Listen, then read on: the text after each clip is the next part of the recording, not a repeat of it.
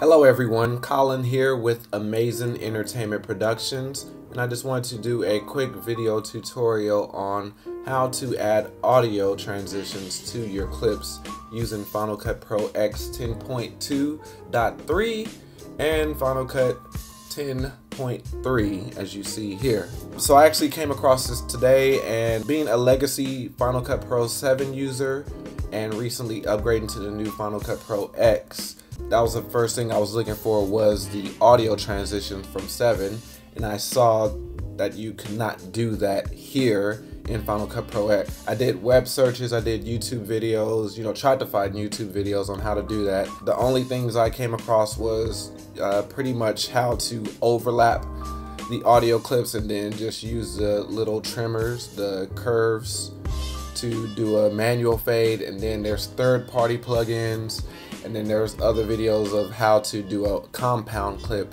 and then doing an audio transition. But I found a very simple way to do this. It's just one extra step versus just adding the audio transition in Final Cut Pro 7. So I'll show you how to do that real quickly using these two different clips here. So I have this clip, I already got an in and out point, so I'll edit that in, and I have another interview here from another clip, and I'll edit that in.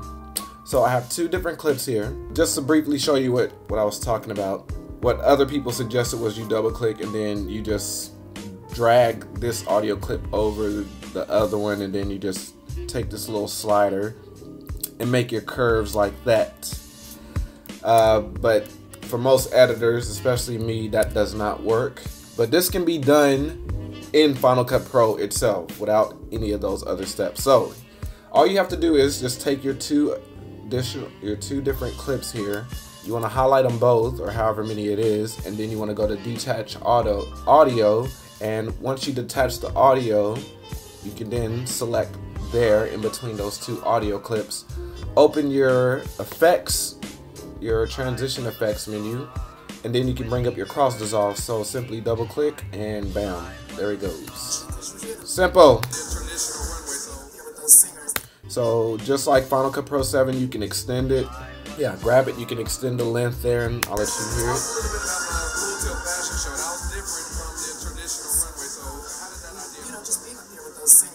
Yeah, and there you have it. So you can actually click on the transition and open your inspector, which is Command 4, and you can adjust your fade in type just like you could in Final Cut Pro 7. So there's your -3 decibels, your +3 decibels, S-curve, linear, your fade out type. So you can do all that just like you can in Final Cut 7.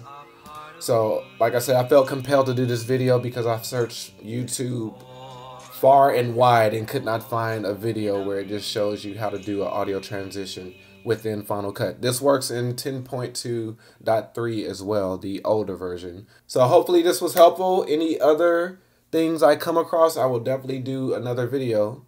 Thank you very much for watching. Take care. If you like this, please like the video and please subscribe to the channel. Thank you so much.